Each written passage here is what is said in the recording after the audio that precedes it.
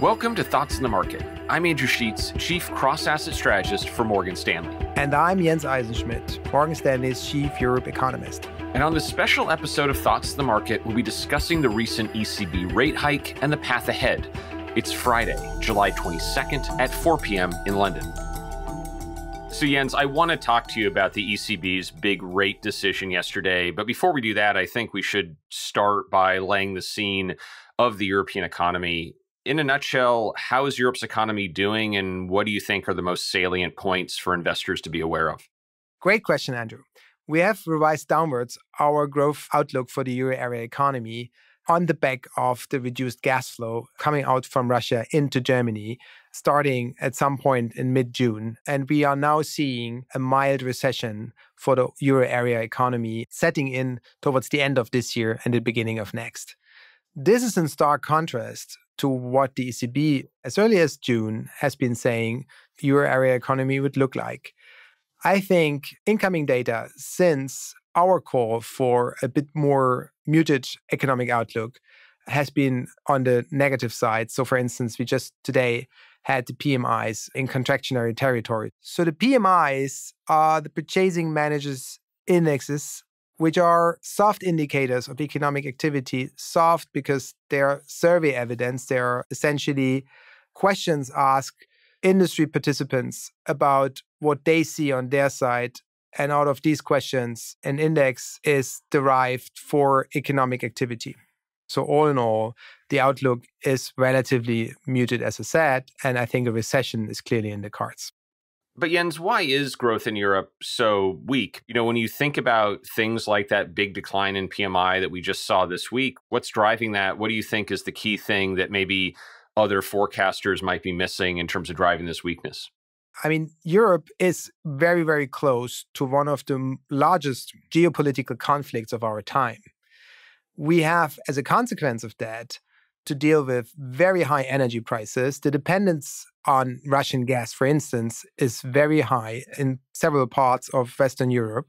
But you're right, we have still accommodative monetary policy. So all in all, we still have positive and negative factors, but we think that the negative factors are starting now to have the bigger weight in all this. And we have seen for the first time, as you just mentioned, the PMIs in contractionary territory, while we are, of course, having a bit in the service sector, a different picture, which is still driven from reopening dynamics coming out from COVID. So everybody wants to have a holiday after they didn't have one last year and the year before. So I guess speaking of holidays, it involves a lot of driving, a lot of flying. I think that's a good segue into the energy story in Europe. This has been a really challenging dynamic because you've had, obviously, the risk of energy being cut off into Europe. When you think about modeling scenarios of less energy being available via Russia, how do you go about modeling that and what could the impact be? No, that's really the hard part here. Because ultimately, if the energy is flowing and continues to flow, you can rely on data that goes back and that gives you some relationship between the price and then what the impact on economic activity on that price schedule will be. But if energy is falling to levels where governments have to decide to ration, then the modeling becomes so much harder because you have to decide then in your model who gets gas or oil and at what price. That makes it very hard, and it also explains why there's a huge range of model outcomes out there showing a GDP impact for some economies as deep in terms of contraction of 10 to 15%. We are not in that camp. We think that even in the situation of a total cutoff of, say, Russian gas, the euro area economy would contract, but not as deeply. Part of that is that we think that some time has elapsed since this threat has first become a possibility. And then what you get is a system that's a little bit more resilient now to a cut than it may have been in March. Jens, I think that's also a good connection to the inflation story. So on one hand, inflation dynamics in Europe look quite similar to the US. On the other hand, those inflation dynamics seem somewhat different from the US. Core inflation is not as high, wage inflation is not as high. Could you kind of walk us through a bit of how you see that inflation story in Europe and how it's similar or different to what we see going on in the US? There is clearly a difference here, and I think the ECB has never been tiring in stressing that difference, that most of the inflation here in Europe is driven by external factors. And here, of course, energy is the big elephant in the room. It's not helped by the fact that we had a depreciation of the euro against the US dollar, and most of the energy is, as we know, built in US dollars. We also have a significant food inflation. And of course, it's also linked very, very tightly to the conflict in Ukraine, where we have Ukraine as a big food exporter. Just think of oil, think of wheat, all these things that are in the headlines. So that's structurally different from a situation in the US, where you do have a significant part of the inflation being internal demand driven. And of course, that leads to, in a connection with a very tight labor market, to higher core inflation. Now, core inflation in the euro area has also been picking up, and it's certainly not at levels where the European Central Bank can be happy with. But, all in all, both our set of assumptions and forecasts, as well as the ECB's, in the end, boil down to a slight overshoot in the medium term of their inflation target. So Jens, all of this brings us back to the main event, so to speak. The European Central Bank raised interest rates yesterday for the first time since 2011, and it was a pretty large increase. It was a 0.5 percentage point increase.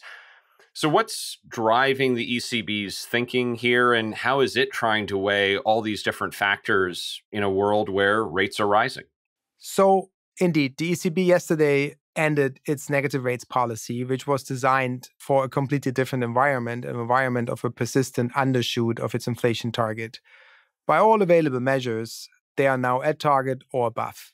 So that in itself justifies ending this policy, and this is what they did yesterday.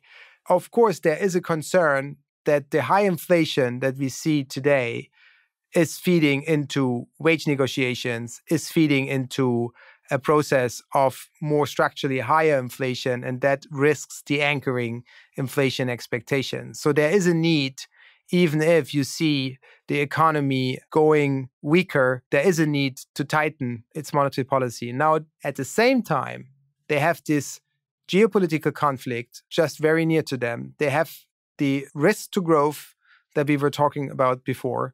So that also means you cannot just now go out and line out a significant path of rate increases.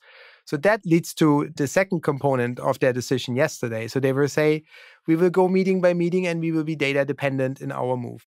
So Jens, let's bring this back to markets. When you look at what markets are currently expecting from the ECB in terms of rate hikes out over the next, say, 18 months, do you think the ECB is likely to deliver more tightening than those rates imply, or deliver rates that are lower than those current market expectations?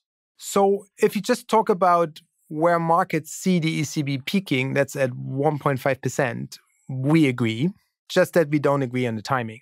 So we, for instance, see the ECB going 50 basis points in September, but then slowing down to 25 in October, another 25 in December. And then we really see the ECB pausing until September next year. And the pause is introduced because the economy is weakening, and significantly so. And we see this centered around the end of the year. Now, in the markets, there is a bit of an assumption that the ECB will be more aggressive in terms of getting to the 1.5% earlier. Not necessarily still this year, but at some point early next year. And just from the perspective of markets, this is a reason why Morgan Stanley's foreign exchange team thinks that the euro will continue to weaken against the dollar. It's both a function of, Jens, your weak growth forecasts, but also potentially this idea that rates won't rise in Europe quite as fast as the market is expecting, which would mean somewhat less support for the currency.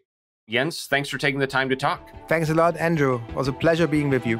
As a reminder, if you enjoy Thoughts of the Market, please take a moment to rate and review us on the Apple Podcast app. It helps more people find the show. The preceding content is informational only and based on information available when created. It is not an offer or solicitation, nor is it tax or legal advice. It does not consider your financial circumstances and objectives and may not be suitable for you.